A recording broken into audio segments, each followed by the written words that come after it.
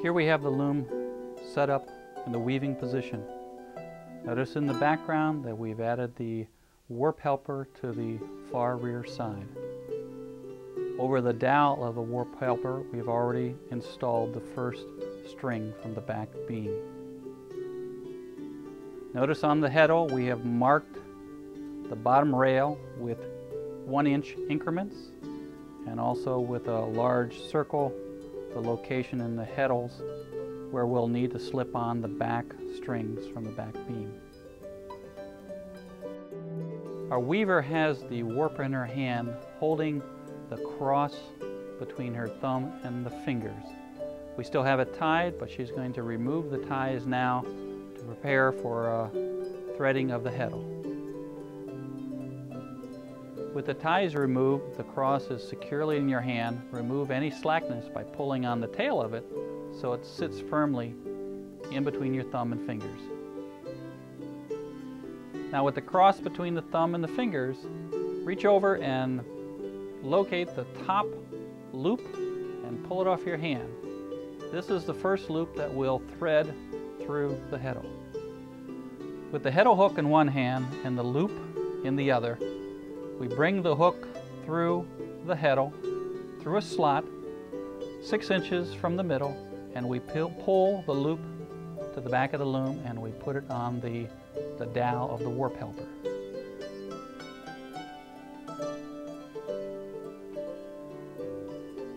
This process continues across the width of the heddle until you've used all the loops that are in your hand.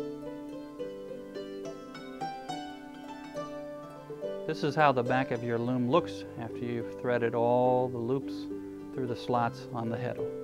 The tie strings are in place on the dowel on the warp helper. This is your warp laid out leading into the front of the loom. This is the location of the warp that you'll need as you wind the warp onto the back beam.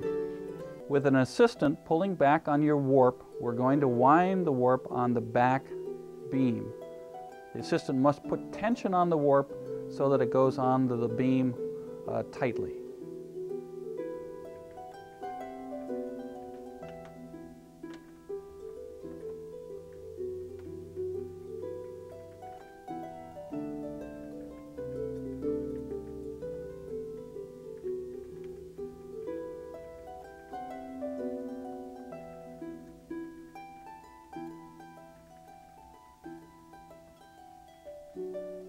As your first sheet of paper ends, get another sheet and slip it in underneath the warp and continue winding on, with tension being applied by the assistant.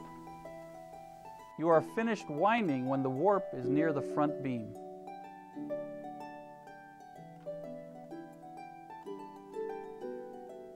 At this point, you can take a pair of scissors and cut the ends of the warp off so you'll have loose ends. Now we're ready for the final threading of the heddle. Now we're working our way across the heddle.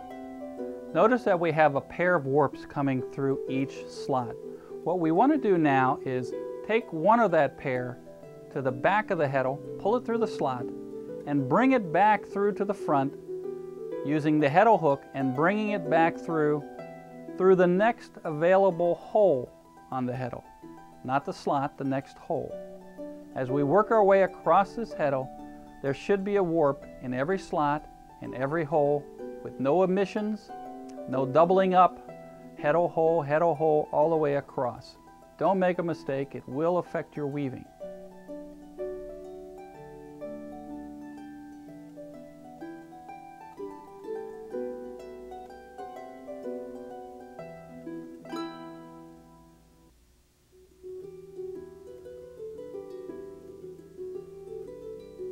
Here we have it, a perfect threading job of the heddle from left to right.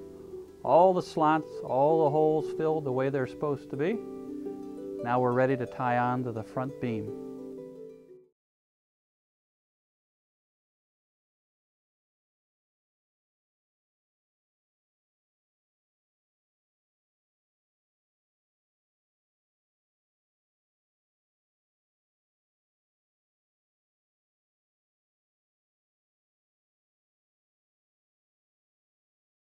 Here you see us tying onto the front beam stick. We're working with 1-inch segments of the warp from left to right. We're bringing those segments to the beam stick and securing them for the time being with just one overhand knot. Work your way from the outside in towards the middle, making sure that the heddle is now in the up position on the heddle holders.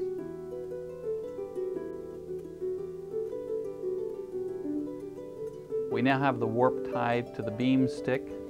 There are 12 groups of warps. The next thing we must do is check the tension on each of those 12 groups of warp. We want the tension on each group to be the same. We do this from working from the outside in using our finger, and we simply depress the warps.